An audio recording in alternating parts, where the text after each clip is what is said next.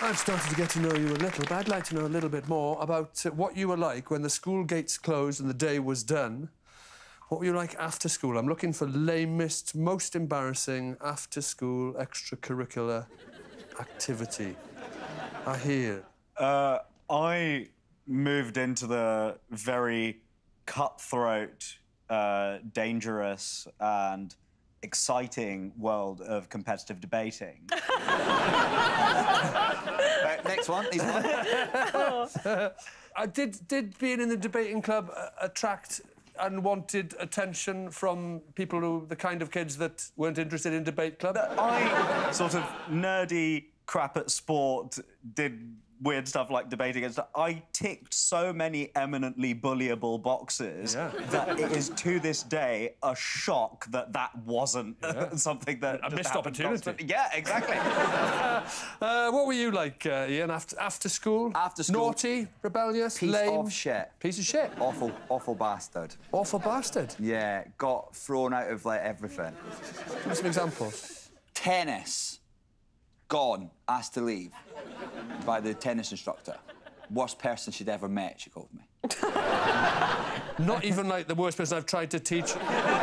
And then went to the Cub Scouts. Yeah?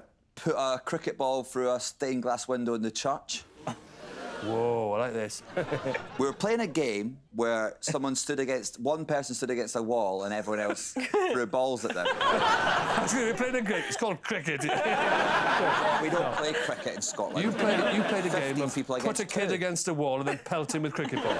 So then I got a cricket bat to make the cricket ball game even more entertaining. Yeah. Hit the ball. How far away from this little kid were you? I was a couple of metres. And then, I hooked it, it left. Yeah. And it went through the stained glass window of, like one of the proper pictures of Jesus. And then, actually, he was doing that as well, so it looked like he was trying to catch it. Rach, can you beat that? Did you get into trouble outside school? When my parents had to go up to see the family in Manchester, but I had this sports meeting in Essex, so they left me home alone, age 14. So you do what every 14-year-old does, don't you? You have a house party. So I had a house party. You get involved in a competitive debate?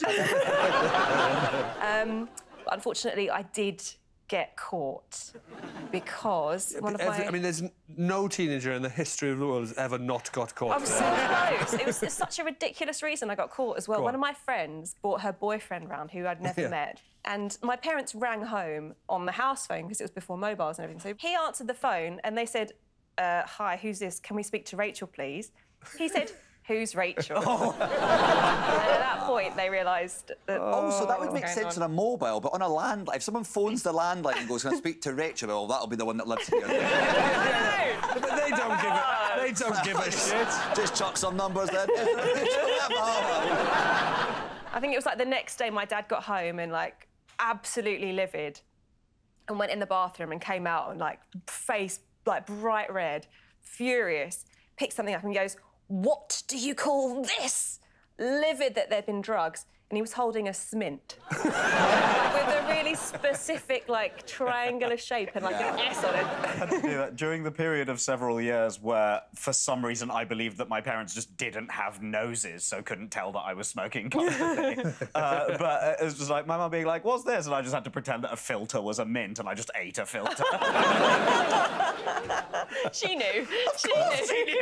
I have to decide whose story is going in the box, and you would think that smashing Jesus with a cricket ball would be enough. Yeah. But I think it's possibly even more embarrassing to get into trouble for having smints. So that is going in there. We've got a little bag of smints.